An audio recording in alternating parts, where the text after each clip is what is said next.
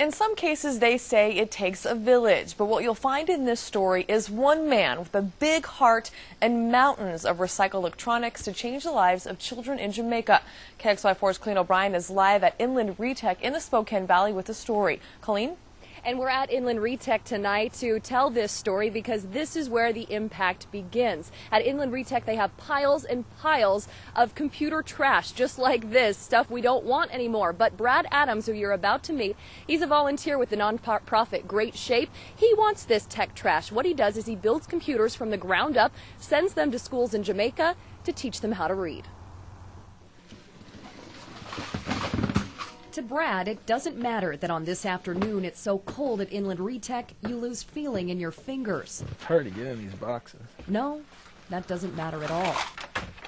Because this Riverside High School teacher is on a mission to rebuild your desktop debris. He knows the children of Jamaica need it.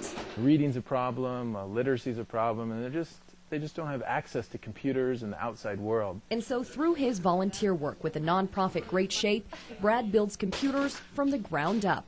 He and his band of tech treasure hunters gather piece by piece by piece until they have enough to build an entire computer.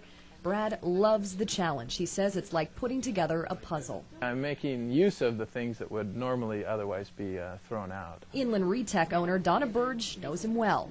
Brad is her best customer. He does a lot of the work himself, so that's pretty commendable. And so any parts and pieces that we can give him to make that happen, we do that. It's a group effort driven by the positive impact he has seen firsthand when they deliver the thousands of pounds of computer parts to the labs in Jamaica, and the children light up. They're learning. And so all these little kids are sitting there, and it's just, yeah, it's pretty gratifying to see them that they have access to something that they would never have been able to do before. He's a man on a mission to turn your trash into teaching tools in Jamaica. It's good for your soul to help people do stuff. And so we go out and we help people around the world, and it's a good thing. I think everybody should help people.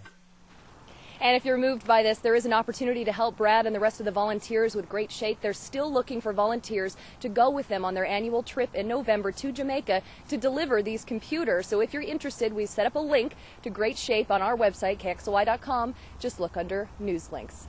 In Spokane Valley, Colleen O'Brien, KXLY4 HD News.